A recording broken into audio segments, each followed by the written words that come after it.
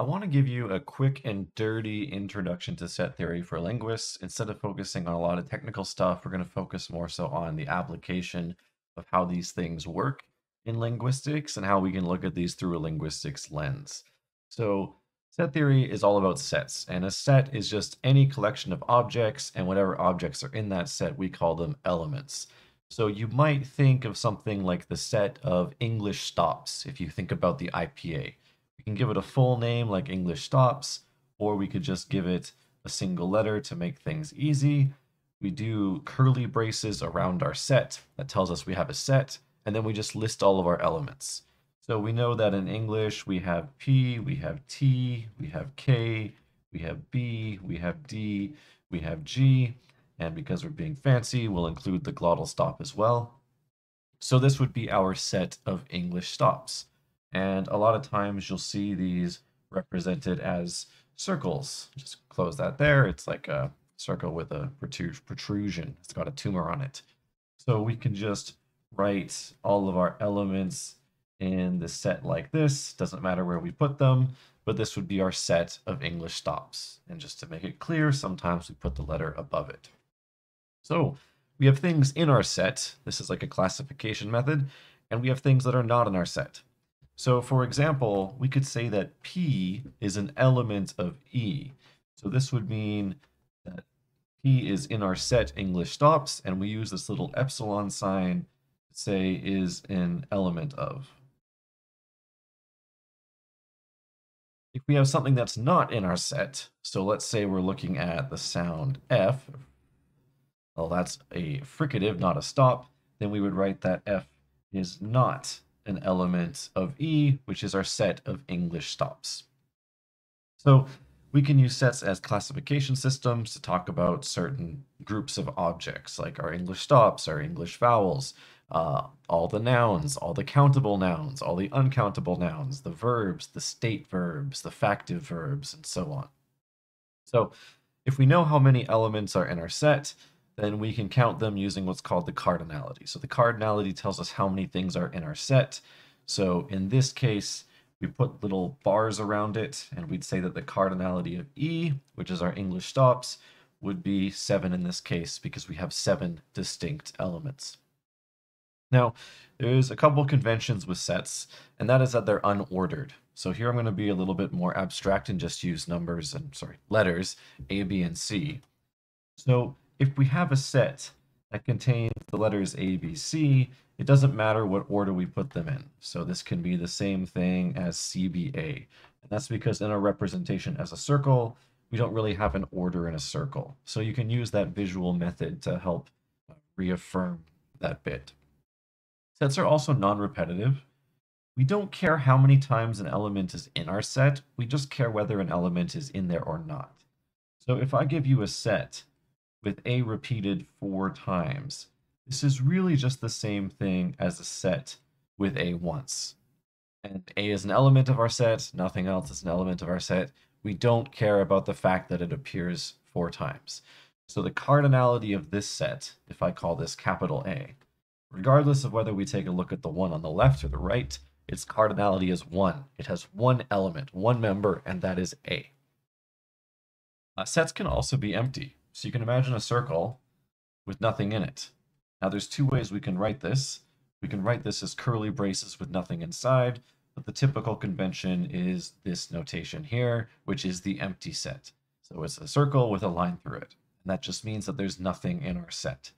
So this could be like the intersection in English of, I don't know, all nouns that are also always verbs at the same time. We know that there's nothing that's a noun and a verb at the same time. All you smarties out there saying gerunds, those are nouns, those are not verbs. But yeah, you can think of an empty set as being like a set with nothing in it. So sets by themselves are kind of boring, but we can introduce the concept of subsets and make things a little bit more interesting. So we say that A is a subset of B if all the elements in A are in B. I'm going to give you an abstract example first. So let's say we have our set A here with the elements A and B, and then we have another set B with the elements A, B, and C. So we can write this out. We can say A and B. We can put our other set A, B, and C here. We can see that A, B is a subset of A, B, C because each of these elements A and B are also in our bigger set.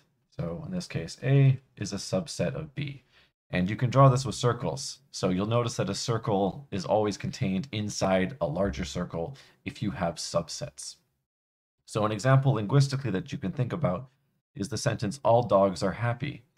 What this is really saying is that all of the dogs are a subset of things that are happy. So you can imagine, this is our set of dogs here. It has a bunch of different members. If we say that all dogs are happy, what that means is that if we take a look at the set of all happy things out there, all of the dogs are going to be contained in it. So of course we have other happy things out in our world, but we notice that all of the dogs are going to be inside this set. So when you think of a sentence like all dogs are happy, what you're really saying is that the set of dogs is contained within the set of happy things. So this is an example of a subset that's more linguistic in nature.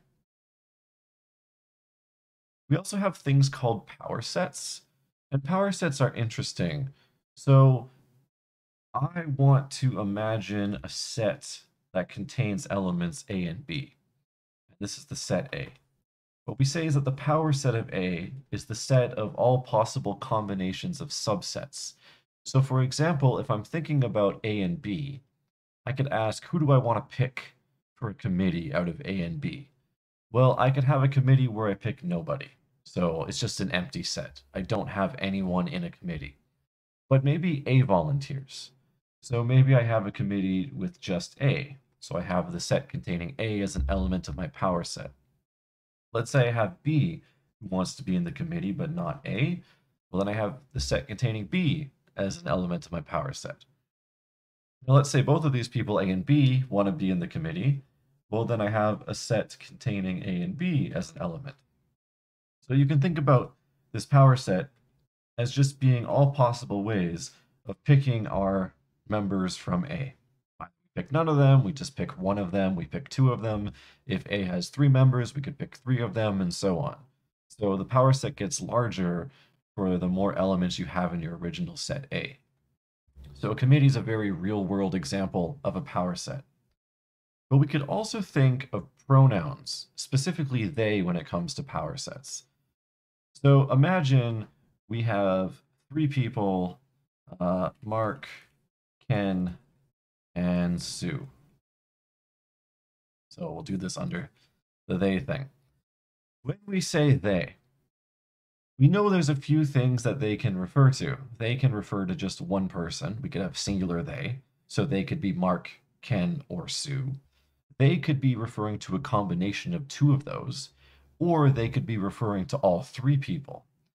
So when we think about they, and let's just say that this is the set that will contain people.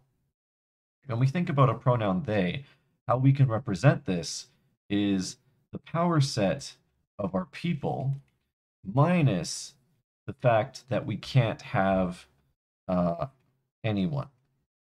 So people is going to give us all possible combinations of Mark, Ken, and Sue, but we know that they has to refer to at least one person, so we can take the power set of people to generate all of the possible combinations of those people, and then remove the case where we're not referring to anybody.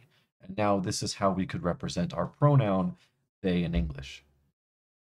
If we were to have something like a pronoun he, we don't really need to have the power set here. What we would just do is we'd end up taking just the singletons. So in this case, he could be either Mark on his own or Ken on his own. We wouldn't need to take a power set or consider possible combinations. So, we could just list out the singletons there. But I think this is a nice application of power sets that typically isn't introduced when you learn about power sets, but it's a very good tool for them looking at they in English because it's both singular and plural. Now there's one more thing we should talk about, and that'll be the end of your quick and dirty introduction, and these are set operations. So this is when we take a set and we look at another set and we do some operations on them to get different meanings. So the first one is the complement. And you can think about having a universe where your set A is there. What the complement does, we do A bar, it just looks at everything outside of that set. So try not to overlap on the A bar there. But in the example, we could think about the complement of dogs. If dogs is everything that is a dog, then the complement of dogs is not dogs. So if I want to talk about all the things that are not dogs, I can just take the complement of dogs. In terms of the intersection, imagine we have two sets here, A and B. Our intersection is everything that is both A and B. And we use an upside down U to symbolize that. So let's say we want to talk about the things that are both brown and dogs. So in other words, shorter form for this would be saying brown dogs. Well, this is really just a combination of taking a look at all of the elements that overlap in the set of brown things and all the things that overlap in our dogs.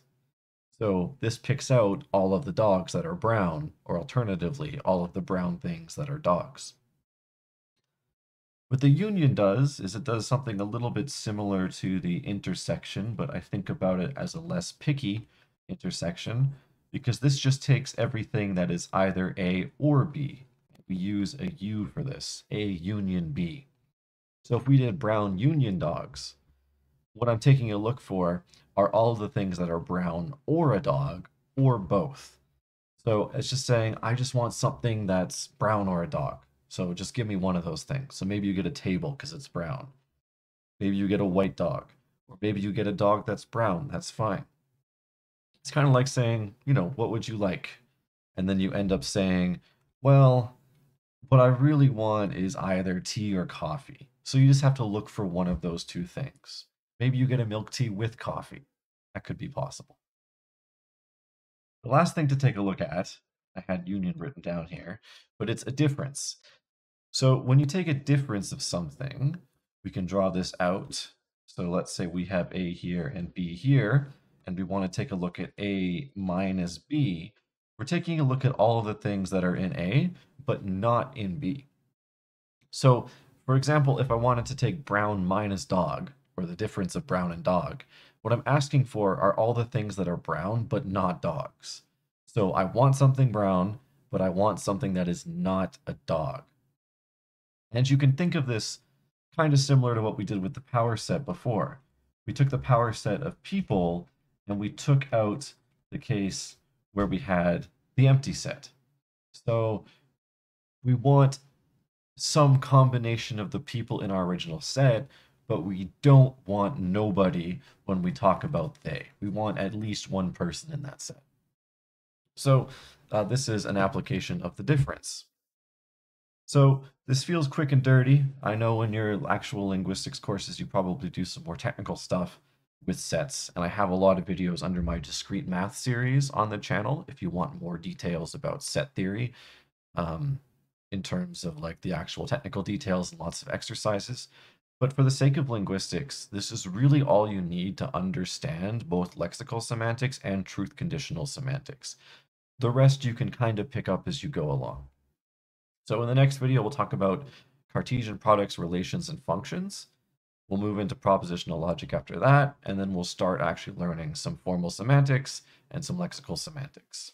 So if you enjoyed the video, please like, comment, subscribe, all that fun stuff. If you have questions, you can put them in the comments below, and I hope to see you in the next one.